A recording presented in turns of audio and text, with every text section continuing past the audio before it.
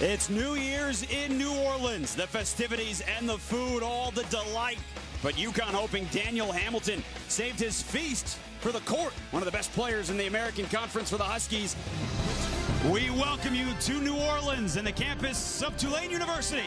Inside Devlin Fieldhouse tonight, it's the Green Wave looking for a big conference win. And they are set to go here in the American. Green Wave have it first, Pete. Sophomore who's fifth in the conference. And first in assists, the alley-oop.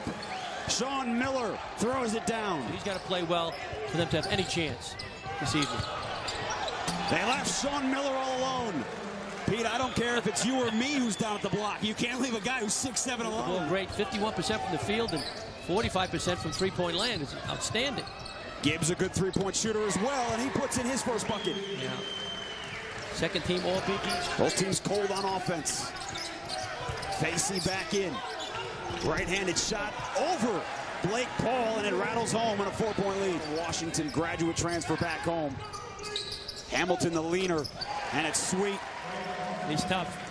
To get wherever he wants to go. Omar Calhoun. Terrific shooter in Brooklyn, New York. With the step back, and that's a big shot. Big shot, they needed that. It's a game off the bench. And there with the defensive play. Calhoun's got Gibbs with him, he takes it himself. Couple of big plays from Omar. 2 points tonight for Hamilton. Purvis trying to find his shot and does. Rodney Purvis. Empty trip for Sterling Gibbs. But a giveaway. Jalen Adams, Pesky, and UConn an opportunity. And Osikowski wipes it away. Hamilton left alone for 3. Loose ball. It's important. They take care of the basketball. Trying to get it to 6. Left it short. He's 1 of 6 on the night. Purvis wide open for 3. And immediately a timeout taken by Ed Conroy. In transition, Ryan Smith got the start tonight. He's got 4 points. That's Purvis. He's got the hot hand. Wow. He's something. Andy Purvis. That's Kane Harris way off the mark. And fast break again. It's Purvis out in transition. And the foul. Rodney Purvis lighting up. He started rolling. First 4 or 5 minutes of the second half is key in any game now. Who's going to grab the game by the throat? UConn started the first half with Sean Miller.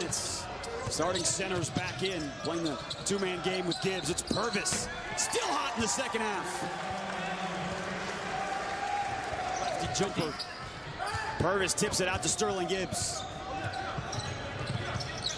Hamilton left alone, and this lead has ballooned to 16. But they got to start it with their defense and get a defensive rebound.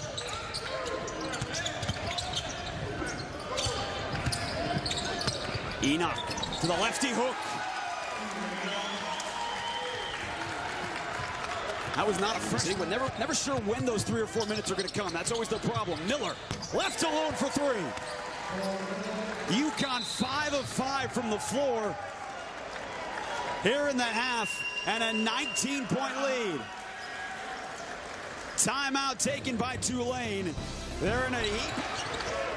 Hamilton trying to work on Giroux. Great floater. It's one of his best shots. Passed up the open look. Gibbs, he knocks in the 3. Big time shot from Sterling Gibbs. Gibbs shot 43%. Purvis, get him the ball. I would run a play for him. Ooh. Gibbs left alone for 3. Sterling Gibbs with the answer. He's got 9. Purvis, that was a set play for him. 4 to shoot. Gibbs hoists and hits from way downtown. We're under a minute to go. Purvis the floater. Harris misses, and that'll do it. 75-67. UConn improves to 10-3. Kevin Ollie's team escapes New Orleans with a victory. Ed Conroy's squad falls to 7-8.